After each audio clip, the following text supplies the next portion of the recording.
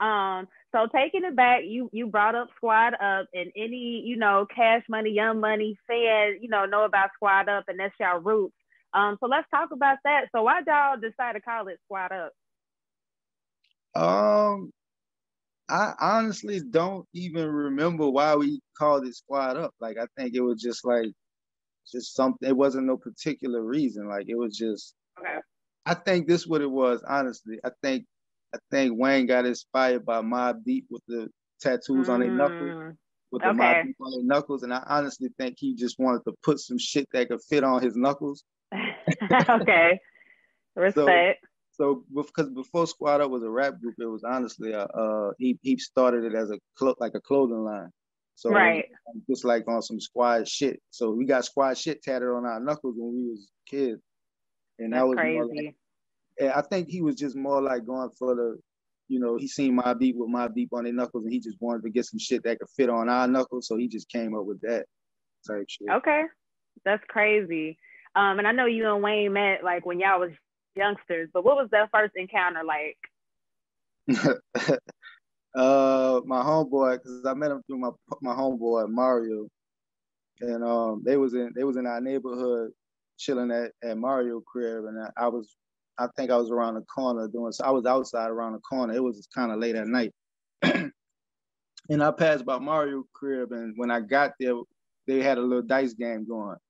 So I started shooting dice with him. That's how me and him really like formally met each other. Like, I knew him in passing because he would always come through the neighborhood with Mario, but that was the night I met him formally, like through a dice game. Right. That's crazy. What was the craziest situation that y'all been in together? Honestly, that night was, but I can't really say what I did, but that night was like, that's how me and him even got a bond that night, through some crazy shit that happened that very night. Respect. What was the time that he told you that he was most proud of you? Probably like, I mean, he randomly says shit like every blue moon. Like, anytime if we in the studio, it could be just me and him, and he'll just see me rapping, just taking control of a song we doing, and he'll just be like, damn, like, he'll just reminisce on like, damn, you really wasn't a rapper. Yeah. Like, you really in here like controlling this shit, like doing this shit your way, like you really in here doing this shit, like, and he'll say little things like that in the studio. And just a bunch of other times, like if I come out on his set and then the crowd go crazy, he'll just be like, he'll forget, it's like he almost forget that I'm a rapper. Like, it's like, it's weird because I really wasn't a rapper. Like, he just really like pushed it on me. Facts. What was that like pivotal point for you though, where you was like, all right, let me really take this serious and put both feet into this rapping thing. Let me really, really do this, because I know how it is to be, straddling the fence with both. It's crazy because I know I probably started rapping in 2002, like really in 2002 around the Sqad Up, 2002 around the Sqad Up time. But I didn't really start taking it serious until around maybe around like a year or two before I put my first mixtape out. Yeah, that's around the time when I started taking it serious, because you gotta think, like, all of those years I had never stepped out on my own to do my own thing. I had always been dedicated to being a group member. Right.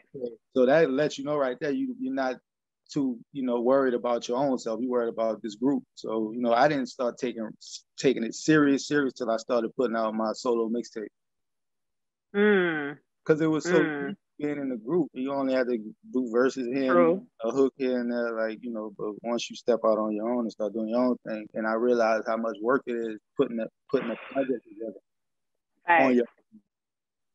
That's when I realized, I was like, all right, I got to do this shit now. I really got to do this shit now. Nah, facts. How did that make you feel though, when you did get to that point where you like, yo, like I'm really doing this music thing for real? I felt good. Still to this day, like, I feel good about everything I've done. Respect. Yeah. Respect. How's your relationship with all the past members of Sqad Up? Good.